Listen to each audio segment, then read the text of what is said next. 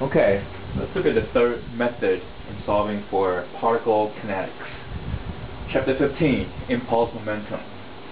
This method is most useful when time is involved, whether it's given or you're asked to find it. Okay, let's quickly recap. The first method, which we covered back in chapter 13, Newton's second law, force, acceleration. Okay, so we've done that.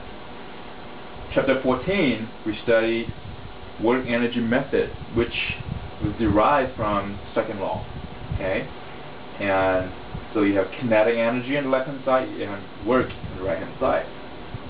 Okay, and we've done that too. Now, let's look at this method, the third method, impulse momentum, and let's look at what it means. Once again, just like the work energy method, this impulse momentum method comes from second law. Okay? It's just that we rewrite the equation, we integrate it. Okay, so let's start with second law. Force and acceleration. Okay? Now, look at this acceleration right here, particularly.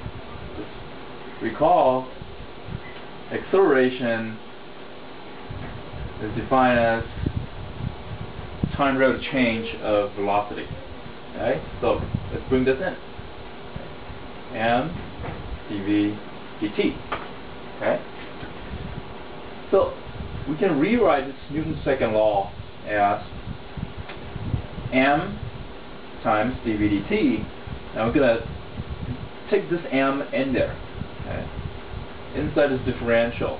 Okay, since we're dealing with a particle that does not change in size and mass, so mass is a constant, so you can you're free to take in and out of the differential. Okay. All right, let's keep going. Separate the variables. Move dt over, so we have this right here. All right, next, let's integrate. From T1 to T2 on the left hand side. Right hand side is just simply d, the whole thing, so we're going to integrate it from mv1 to mv2, where mv, m times v, is called momentum. Okay, more precisely it's linear momentum. Okay, mass times velocity. Okay, so I'm gonna swap these two, all right, left and right hand side. So we have mv2 minus mv1 equals this right hand side from T1 to T2. That's it. This is your impulse momentum equation. Okay, so this equation, again, is based on Newton's second law. And it says the change of linear momentum, okay, for a particle going from 1 to 2, right, position 1 to position 2, equals this integral. And this integral is called impulse. Okay?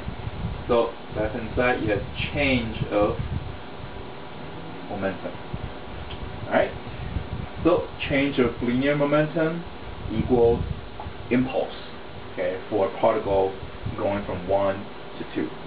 And that's it. This is the impulse momentum method. Now, one thing I want to point out is that this equation is a vector equation. Okay? It's a vector equation. Right? Unlike the work energy equation, which is a scalar equation. Right? Now for vector equation, which means that you need to first define a coordinate system, okay, let's say I, j, and k, and apply this equation in I direction, then j direction, and so on. Okay, before you actually start working out, the details. All right. So let's look at an example.